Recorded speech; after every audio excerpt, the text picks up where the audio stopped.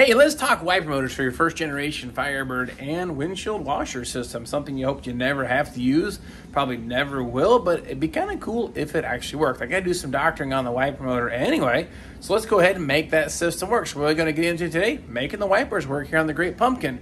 I have a list up here on my board. We only have a handful of things yet to do, and this car will be finished, and one of them is getting this wiper motor operational. And speaking of list of things to do, carpet, console, wiper motor, oil pressure gauge, seat belts, and A-pillar trim, and probably a couple of little small things. But when it comes to the wiper motor, I've got the original one actually sitting here. I just got done bench testing it. Well, we'll call it bench testing. I plugged it into the car and grounded out the one lug here. You have to ground this lug for the wiper to go back to the park position.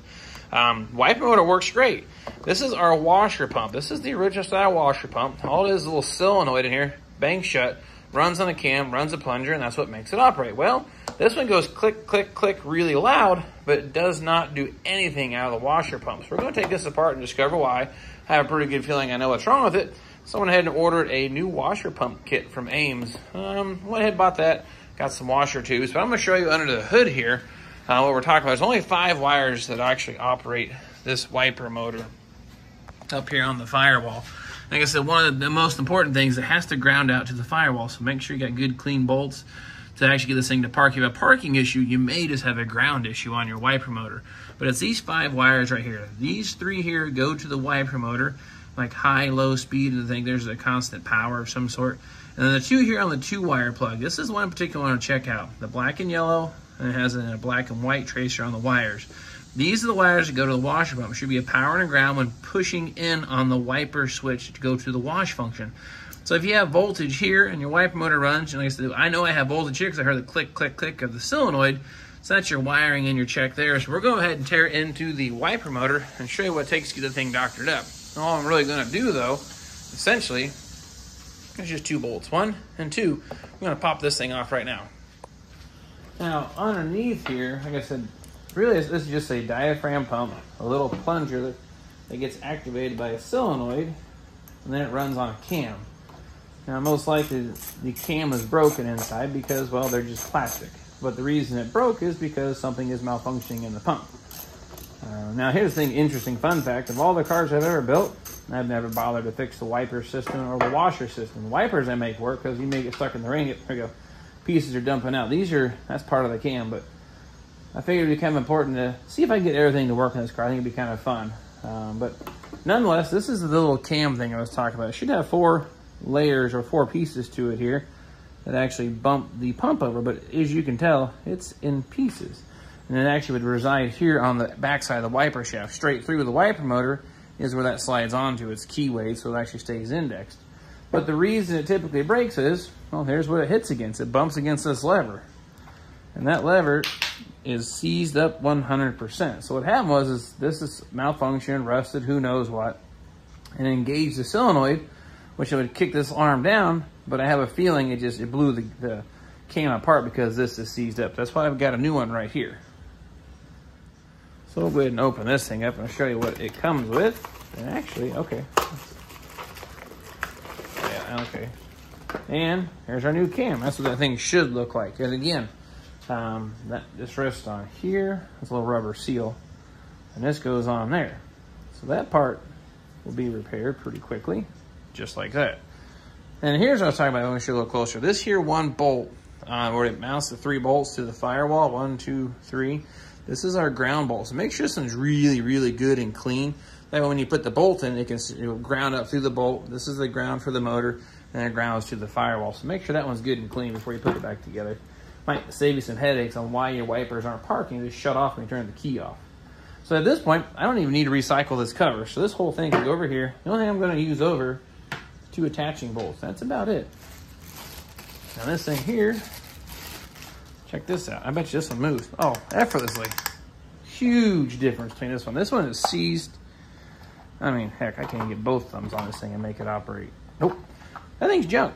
100% junk. This one, that's nice. That'll work great. So what I'll do now, I'll go ahead and bolt this onto our motor here, and then we'll go ahead and put it back in the car and see if we get this thing to work. And it should be as simple as just lining it up, put 2 bolts back in it. Now this thing was a little expensive for a working washer pump. I think it's like a $60 or $70 part. But I think it's kind of a neat little detail to have everything operational on the car. I even got the horn working on the car. So like I said, we're going through our checklist down to almost nothing left to do with this thing.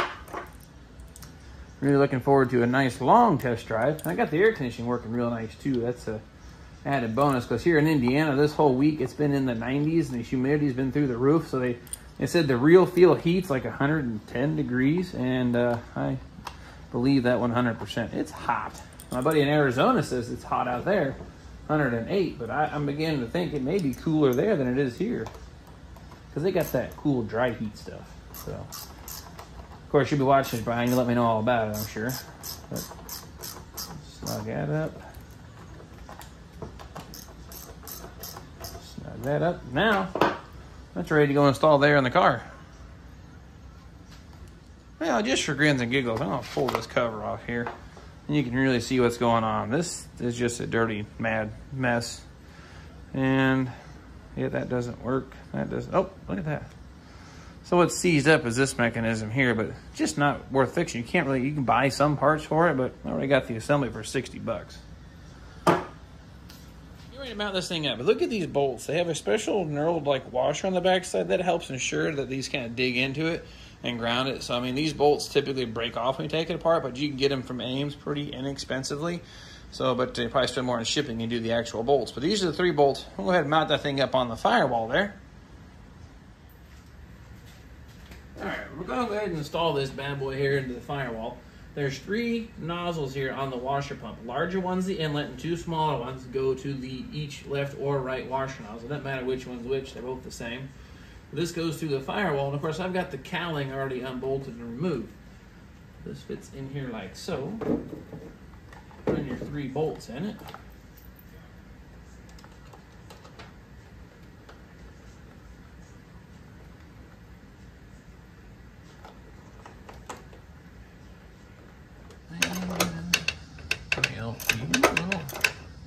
Alright, that's the last bolt. Now, plug in the wiring. We have a single wire plug. It goes right there. This is to operate the motor. A double wire plug. And here's our washer pump right. Sure. Now, at this point, now I've got the plumbing to hook up. Like I said, the larger barb is down here. The thing that kind of blows your mind is they got the master cylinder, brake booster, wiper motor, steering column. Everything's crammed over here. Why didn't they use that side for anything besides a blower motor?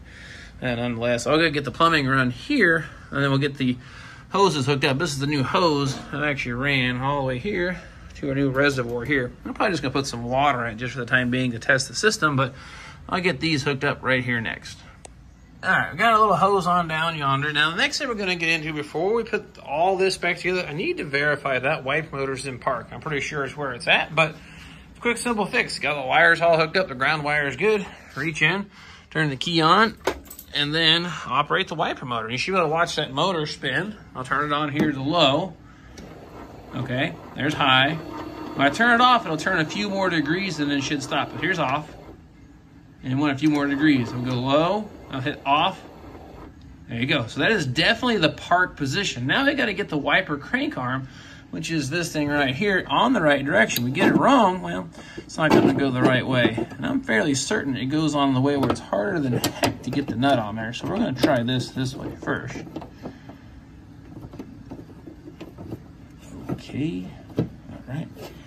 Now I'll go ahead and start the nut a few turns by hand. Then we're going to turn the wipers on and see how that looks. Thank goodness I'm right-handed in this situation. I got the left hand on the camera and the right hand here on the hardware here.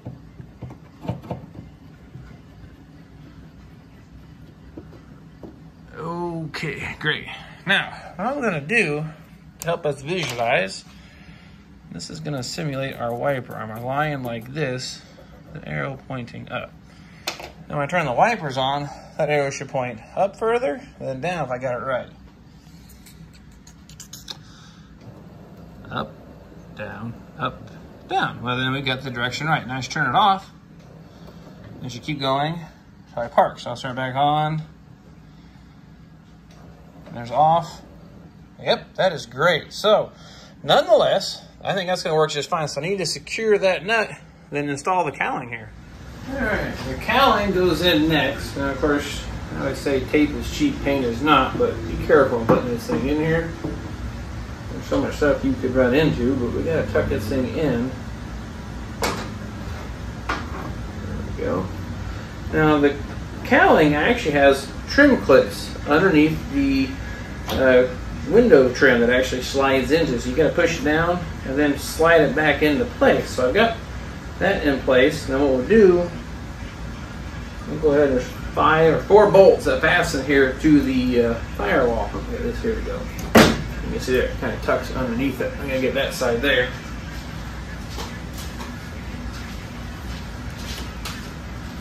And it kind of slides into place. Now we'll secure it in that down. Got the cowling all put back into place where it belongs. There's just 4 attaching bolts here. 1, 2, 3, 4 across. And if you look carefully, you'll see here a little black tab. There's one over there too. That's your washer nozzles. They poke through here, right out of the cowl panel there. I don't know if you can get that. I can get the on camera or not, but we're gonna try it right there. The one kind of pokes through the grate. So those are plumbed into place. Now I need to do the same thing. Run the little smaller hoses that came with the washer system, and then go from the pump up there to those washer nozzles. As you can see, here's the other end of the nozzle poking through there and poking through there. So all I got to do now is just run it for loop from there to that one over there.